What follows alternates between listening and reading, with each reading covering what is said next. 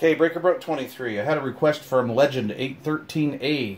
He wanted to see the inside of one of these Drake TVI filters. These are the Drake TV 1000s.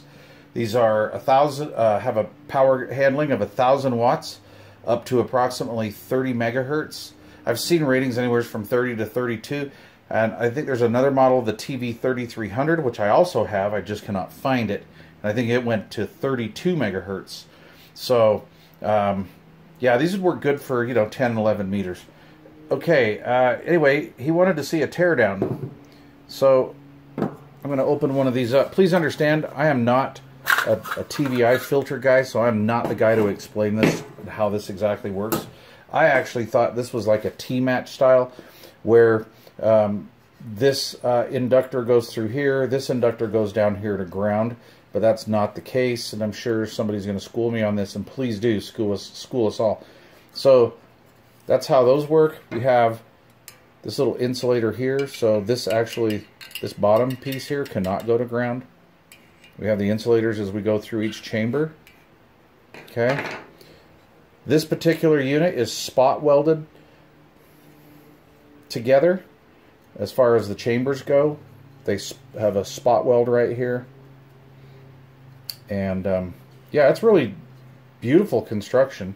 Look how pretty that is inside. Look at that. But outside, not so much. So if you see one of these on eBay, they look like this on the outside. It may just look like this on the inside. Alright, so I believe this is like a 60s model. And then I believe this is like an early 70s model. This is the same exact filter, except the chambers are riveted in from the sides. There's no, I can't see any type of a spot weld.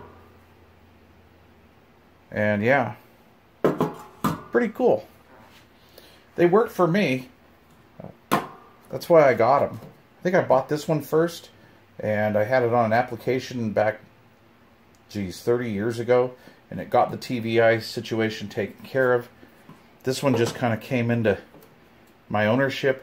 My TV 3300, I do not know where that is, but when I find it, I'll add it to these. That one's a pretty neat unit, although they look the same. They're exactly the same. And then this is my Minty Mint TV 1000, and I bought this in the box, right, at a yard sale in Squim, and I believe I paid $5 for it.